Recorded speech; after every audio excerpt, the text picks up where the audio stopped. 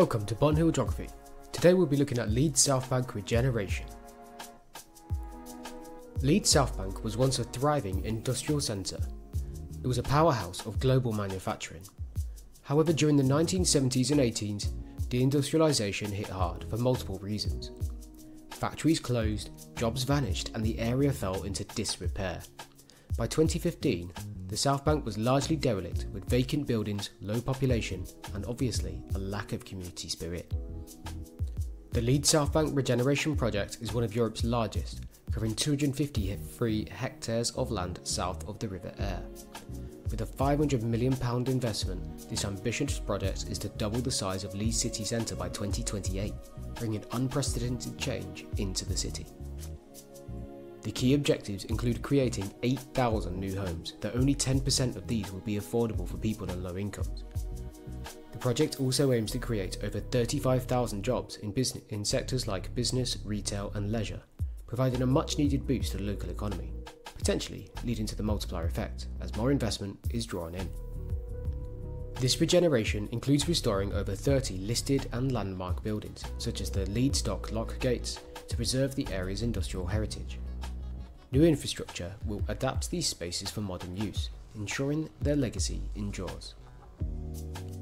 Air Park is set to become the largest new city centre green space in the UK, connecting diverse open areas with streams, lakes and green roofs.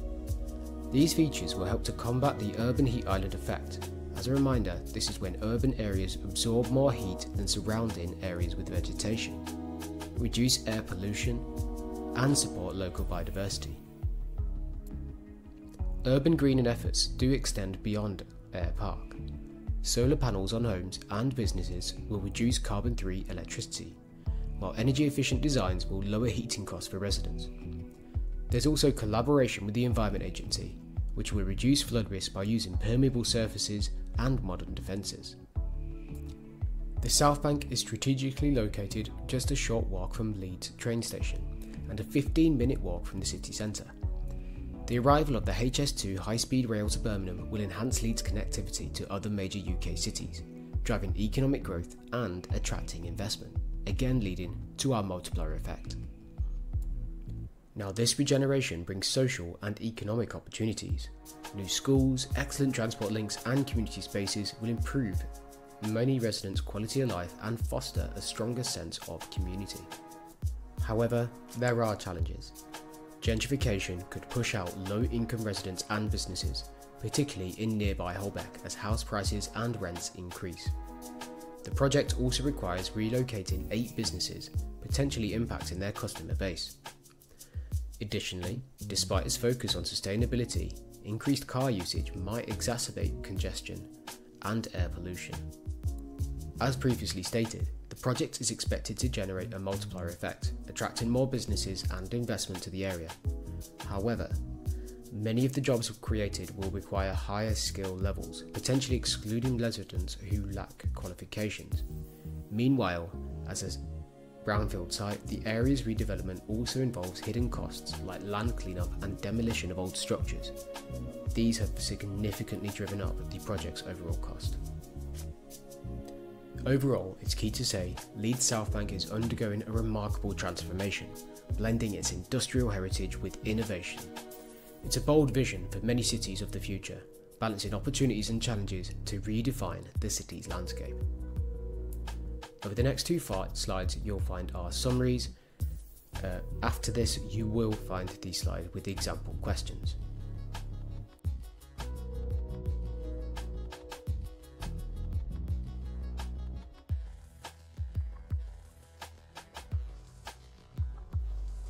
Here are 4 examples of example questions. However, you could be asked singular answers, particularly, for example, about urban greening or energy efficiency within homes.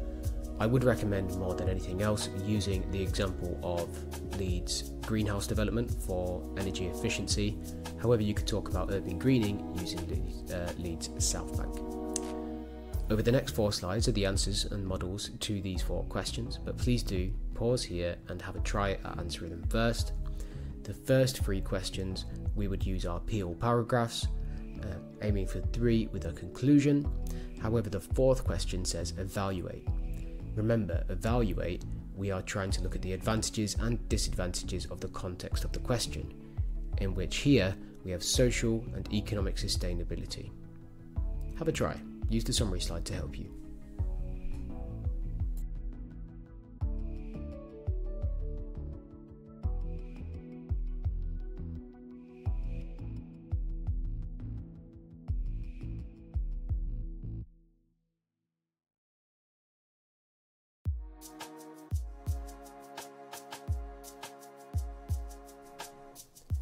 Thank you for watching Bonhill Geography. I hope you appreciate the new end slide. Like and subscribe for future content. See you next time.